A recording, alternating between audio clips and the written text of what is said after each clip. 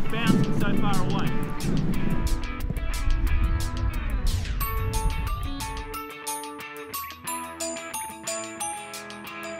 We haven't been together since the World Cup, which is now over 3 months, so really we're just trying to prepare and revise what we were doing beforehand, get the group back together and get some of that chemistry going again, so we can really, it's really a starting point for us this week, and in the coming months we'll be looking to build on what we set up this week.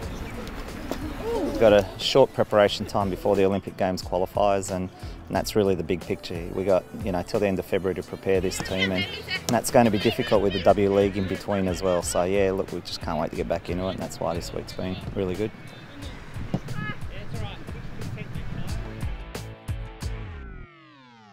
Yeah, good result is qualifying.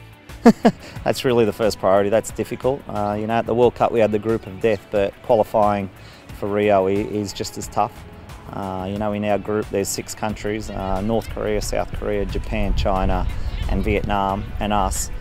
And out of those, that's 5 countries in the top 15 in the world, and 3 in the top 10. So it's not easy, and only 2 get to qualify. So Asia's without doubt the strongest confederation in the world in terms of women's football. So for us, qualifying is almost harder than when you actually get there. We'll have good body shape, straight balls.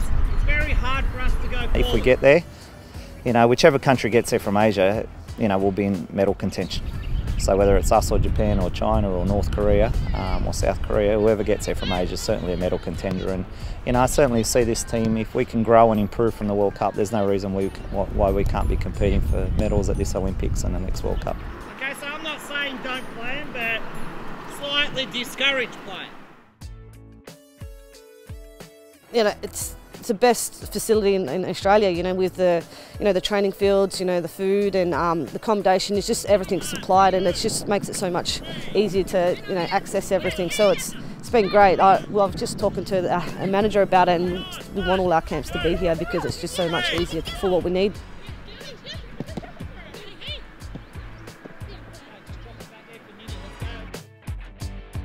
2007 was sort of a stepping stone. People started to, because we got into the quarterfinals for the first time, so from then on it started to get a bit of publicity, but obviously the World Cup in Canada is just sort of gave us a bit more of a status, so it's great that the public got behind us, because that's what you need, especially for the young girls who have Snapchats and Instagram and all that social media, which I don't. It sort of gives them that bit of encouragement and belief in themselves to go out and perform. I can see in 4 years' time with the group we have and the interest in women's football, it's going to be massive.